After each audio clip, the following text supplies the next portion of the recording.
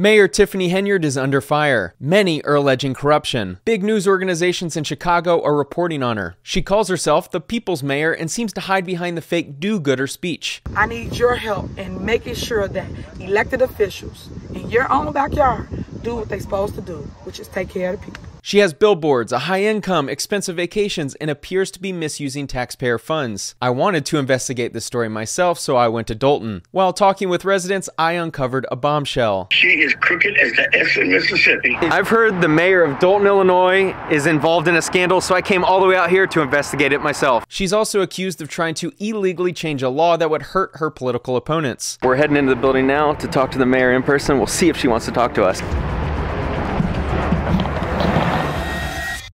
Dolton is a small village on the south side of Chicago. An estimated 15% of families live in poverty within Dolton. The U.S. Census believes this number is above 20%. Going around Dolton, we've seen a lot of businesses shut down. Then you also have across the street, you've got a house that looks torn down and hasn't been lived in years. Next door, it looks like a great Midwestern starter home that would be great for a family to start living in. Elected in February 2021 with 82% of the vote. Dolton residents, I am reporting for duty. All right. And I am ready to serve as the first female and youngest person to be mayor here in Dolton. Many have suggested that she's really just reporting for duty in her new career that pays her a significant amount of money. Dolton is not in an area in great economical shape. Many are suggesting that she's been using the funds for her own financial benefit. Henyard wears two hats in local government. As the Dolton mayor, she takes home more than $46,000 in base pay, and as the supervisor of Thornton Township, she makes more than $200,000 a year, records show. This WGN-TV article alleges she made more than $285,000 last year. In a community with only 21,000 residents, she makes a substantial income,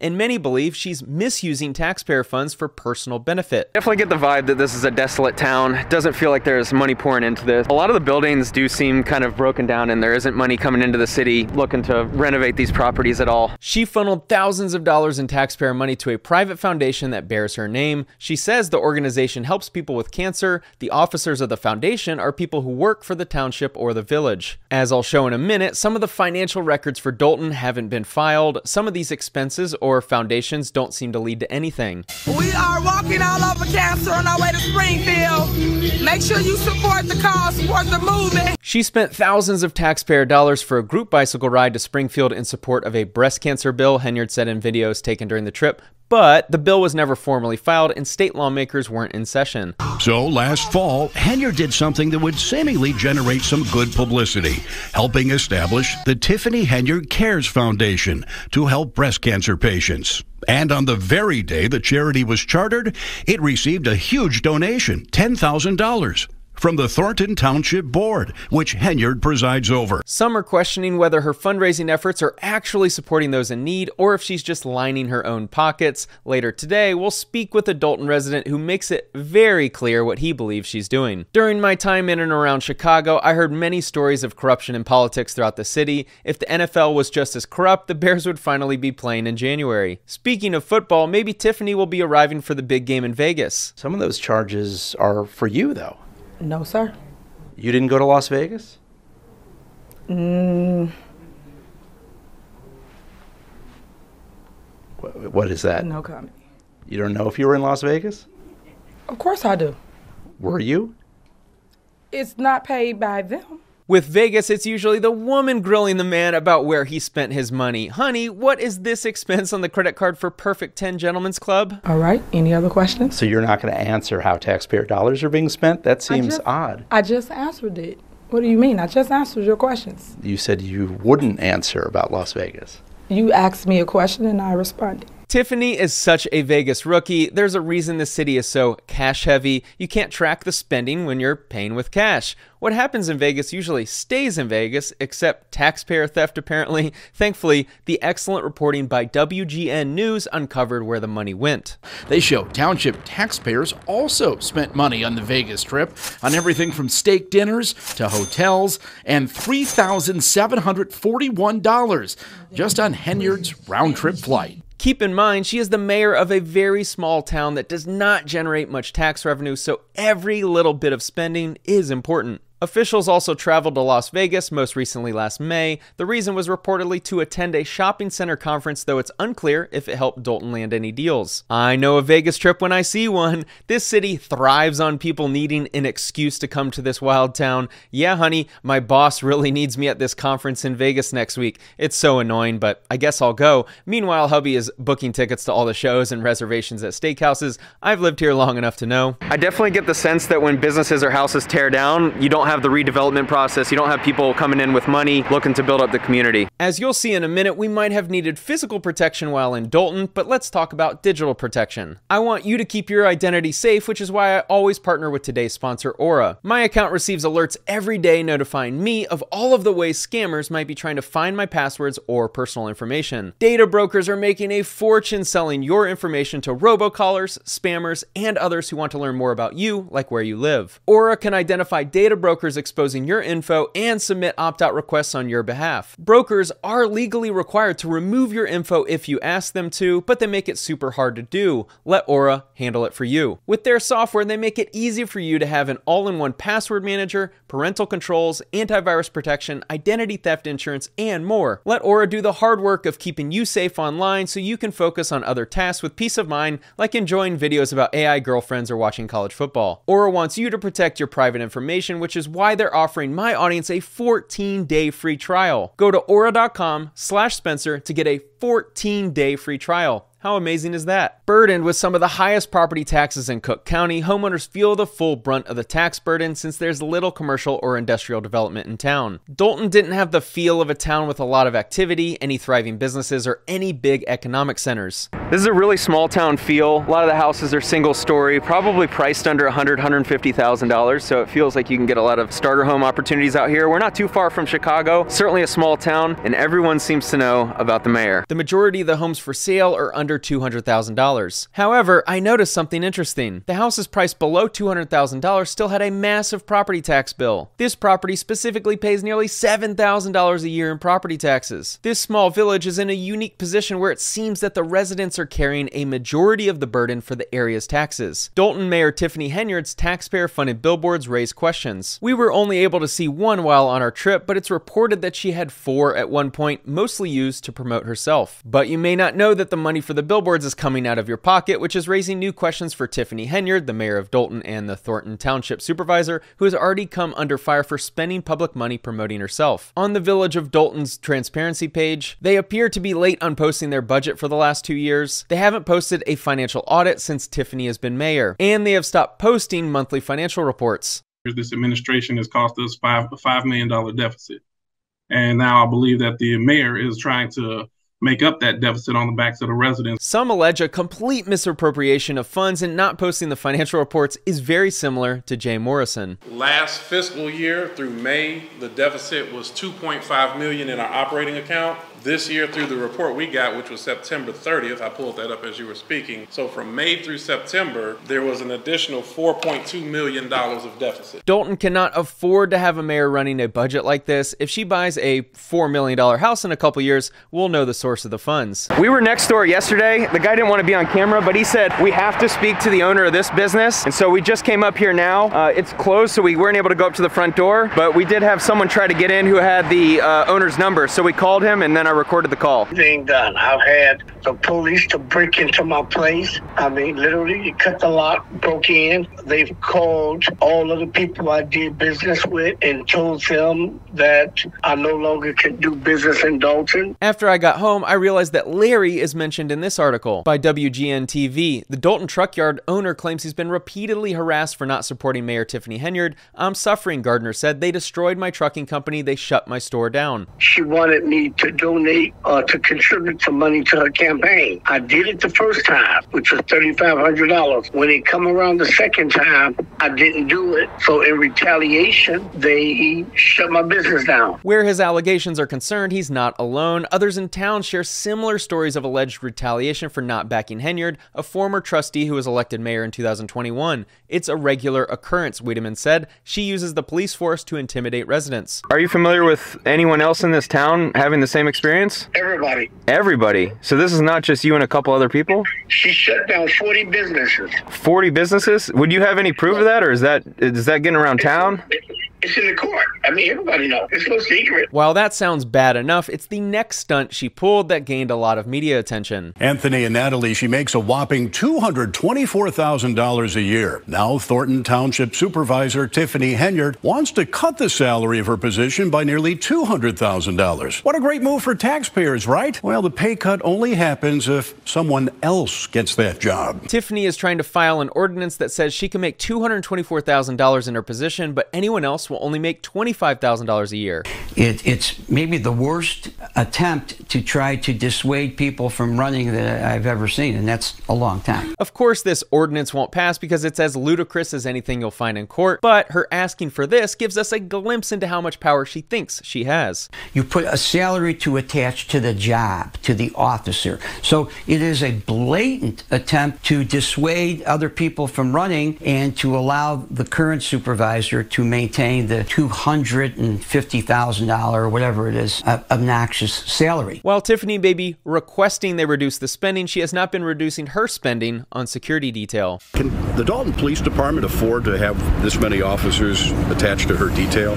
We can. We really need them patrolling the streets. While I was there, I never felt uncomfortable or unsafe. It's a small town with very little going on, so I think her security detail that you'll see in a minute is excessive, but I did ask a local for his thoughts. There's crime everywhere. I just try to duck it. I'm too old for crime. I try to do right as opposed to wrong. If you would have called me 30 years ago, I probably would have robbed y'all. I don't know exactly what the mayor doing with the money or none of that shit.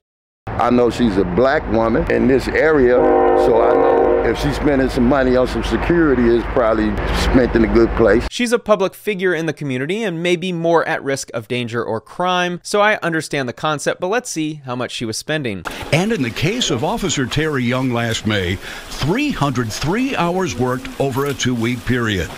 That resulted in a single paycheck of more than $13,000. That dude was making bank. You can buy the most expensive house in Dalton for sale right now for $250,000, and he's pulling 20 grand a month walking around with Tiffany, making sure she doesn't say anything to the news reporters. How? How does a person put in a 2-week pay period, 303 hours? That's impossible. That's impossible. The math pencils out if Tiffany is the one making the rules. If true, over-reporting hours billed to taxpayers would be considered fraud. But when we gave her an opportunity to explain the OT, Mayor, why do you need so many officers, details, or your security? What did you say, water? Of course, she doesn't need someone working for 300 plus hours every 2 weeks as security. Even worse, she had numerous other police officers earning thousands per pay period. And we found Dalton credit card statements showing that Henyard takes the detail with her even when she travels out of town, spending thousands of dollars on plane tickets, lodging, and meals for the officers. The irony is she wouldn't need any security detail if she wasn't all over the news about misusing taxpayer funds, because I can guarantee no one would recognize her outside of Dalton. Why do you think she needs so much security? Does she have enemies? No, I won't say so much as enemies, but I mean, she is the mayor, you know what I'm saying? And she's a woman. People hungry, man. There ain't no telling what they'll do. They might try to snatch the mayor up or something. So as a local, you do think it is justified to have security around here?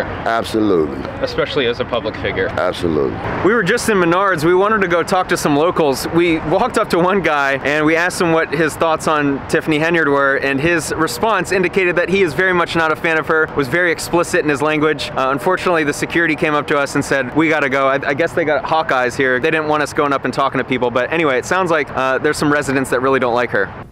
Only on 2 tonight, outrage in a different South suburban town, Dalton. Hundreds of people lined up to pay tickets they say they never should have gotten. As CBS 2's Jermon Terry explains, they were told to show up in court today or the fines would double. I was able to talk to a few business owners that didn't want to be on camera who stated something similar. I could tell they didn't want to say anything because they would be reprimanded by Tiffany. To those in our town who are looking to the village for help, I have seen you, I have heard you, and I'm ready to work for you. Elizabeth Watson quickly saw an extra zero for a total sum of $500. And if she didn't stand in this line to appear in court, after the 21st, I'll be on $1,000. Both of these residents we spoke with believed that corruption wasn't going on and that they liked her as mayor. While we were looking for business owners to speak with, we drove down the street where the police department was located. Feeling a little frisky, we were about to walk in and ask them about the news reports until this happened. So we parked the car and a big SUV with tinted windows pulls up next to us. And we started feeling kind of sketch. So, I mean, we were sitting outside the police department. Maybe they thought, I don't know who we were. So we get out, and the guy kind of a little aggressively says, like, what are you guys doing? Hey, what are you doing? Wait, what are you doing? We're out here filming a YouTube video. Just in Dolton. Tell them you can't film right now. Can't film. I'm not film. Yeah, I got it. And so we just mentioned that we wanted to go talk to the police department. He said, no, that's not going to happen. I said, okay, well, we talked for a second. And then I said, well, just so I know, what's your position in town? Because he was kind of speaking like with authority. Just so we know, like, what's your position? Oh, shit. Okay. You ran into the one today. Got it. He said, I'm the chief of police. I was like, all right, yep, understood. But his, what was your opinion? He kind of seemed like, hey, you trying to intimidate us. Yeah, he's like, hey, you ain't looking into this anymore, kind of thing. He tried to like strong arm us. Yeah. At least that was my impression. And he didn't clarify his position right away either. No. So it's like, who are you to tell us? He wasn't wearing an outfit. He was wearing like what looked like a Chicago just a Chicago like jersey Letterman jacket. Yeah. Huh. Is he still following? No. No, he's not following. No, it looked like he was following us. Yeah. But, wow. So business owners are getting harassed, is what it sounds like, left and right. Residents, business owners, anybody that is doing something other than what she say. I've been raided 11 times without a search warrant and locked up twice. She participates. She comes out. She does things that mayors didn't do before. We never had that. So when she participates and she does that for the community, it's for all of us. Around here, man, there really ain't too much going on. We need the ice skating rink. It's 1,000 babies around here with nothing to do. So you feel like the ice skating rink would keep them out of crime? Not just an ice skating rink, they like basketball, everything. So a YMCA, anything recreational that's positive, as opposed to them sitting at home playing Grand Theft Auto all day and with nothing else to do to channel their little energy, is a plus, I think. Talking with this resident made me understand why the mayor would want to consider spending money on something like an ice skating rink. Do you feel like this community needs an ice skating rink, or it would be a good use of money? We need 2 ice skating rinks. You know how many little kids running around here with nothing to do? Like many of her decisions, news reports followed, and many within the community felt like using funds on an ice skating rink was not appropriate. We're about to introduce to you Just Ice Rink. Last fall, under Henyard's direction, but without board approval, the village of Dolton hired Minnesota-based Quick Rink Synthetic Ice to build an artificial ice rink for $115,000, which included a $10,000 down payment. Hey y'all! It's your mayor, Tiffany A. Henyard, the people's mayor. We here in the village of Dolton and we about to get our skate on. Remember, when all 5 of them trustees said no, look what God did. Ah! But after the board found out and refused to pay the bill, Quick Rink was left with an ice rink collecting dust in a Minnesota warehouse pending payment. The village then hired another company at her direction to supply the materials for a second rink ahead of a grand opening. Chicago gets cold enough where you can spray some water on the ground during the winter months and create an ice skating rink for free and save the $115,000, but it does seem to serve the community, so I'm conflicted on viewing this purchase as being reckless. While her decision to add an ice skating rink may be justified, this next clip is easily my favorite part of this story and something that many found unacceptable. Nobody knows something. Don't nobody know nothing. Here she is starting a Dolton Village board meeting dressed like the Wesley Snipes character in the movie New Jack City. Since some of you probably haven't seen the movie, let me give you a quick synopsis of the movie so you can see how hilarious this is. Drug tycoon Nino Brown and his minions have rapidly risen to the top of the New York City narcotics trade. Under Nino's heartless leadership, the drug operation has grown into a multi-million-dollar empire. 2 police officers who know their way around the streets of Harlem aim to bring Nino and his cohorts down. To do so, though, they'll have to play by Nino's rules and go undercover. Knowing that, how hilarious is it that she dressed like a drug kingpin for a town hall meeting? Was she dressed up like Nino Brown? I did, yeah. In court? Oh, no, this wasn't in court. This was at the board meeting. This when me and her had got into it. She said everybody in town is gonna pay her to do business. And her rule was that I have my money. Later, punctuating her political points with the help of her own DJ. Every single resident pay me what you owe me. I'm sure Tiffany could say she meant just paying your fair share of taxes, but based on everything I've been reading and my interaction with local business owners, I get the sense that what she really means is hand over some money so my police force stays off your property. Her words was, all of the business owners are gonna have to pitch in and help her bring the town back. That was at the beginning. Nobody even knew how corrupt she was. So she's enriching herself off the side, outside of her position of authority. Oh, absolutely. Hustled out of the room by armed security. And on Facebook, in videos posted by Henyard herself, we see her being driven around and surrounded by Dalton officers, which got us to wondering, why all the cops? When you're Nino Brown, of course you need security to protect you and get you around town. This lady is the tax assessor and recently had the keys to her office changed. She believes it's because she's been critical of Tiffany's spending. If you're a plant and you come to get information, then they'll start sending the inspectors and the police down, and they'll harass them every day. So everybody is scared to talk. And now I will be known as the People's Mayor. She'd also like to be known by something else. She accepts the Community Service Award, saying, I am Martin Luther King, I am Rosa Parks, and I am Harriet Tubman. Now the sponsor of that show and the Park District are calling it an act of revenge by the mayor in Dalton, Tiffany Henyard. Revenge seems like a common word throughout the community. There seems to be a divide between those who are part of her payroll and the business owners she's become enemies with. Saying that the show would be shut down, but if I move my event to her location on Greenwood, that I would be fine. Did you take that as a threat?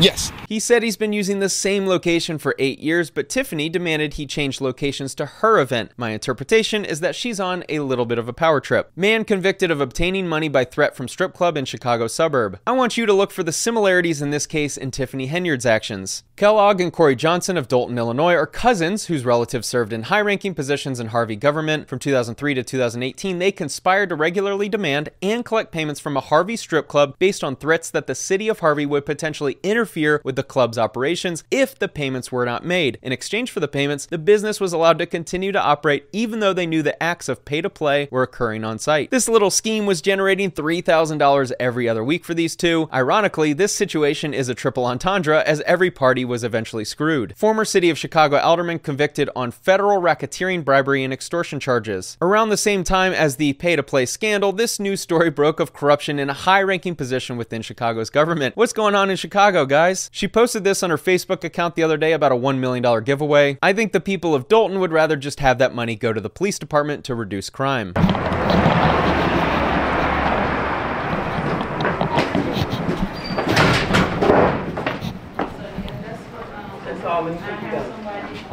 She wasn't at the other office, so I thought maybe she's at the Thornton Township where she's a supervisor. We pulled up here.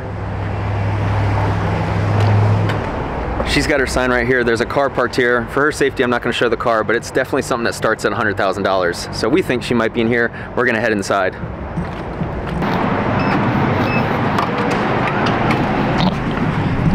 Good afternoon. Hello there. We are from out of town. We're coming in to see if we would get a quick chat with Tiffany. We're doing a kind of a documentary on the area. There's been a lot of news stories about her. We're trying to possibly get the fair side, the other side. Not gonna happen, bro. We think it'd be really good for her. Not gonna happen. Is she not here today? No comments allowed in the building. That's fine. You got any opinion on it? No. Stonewall.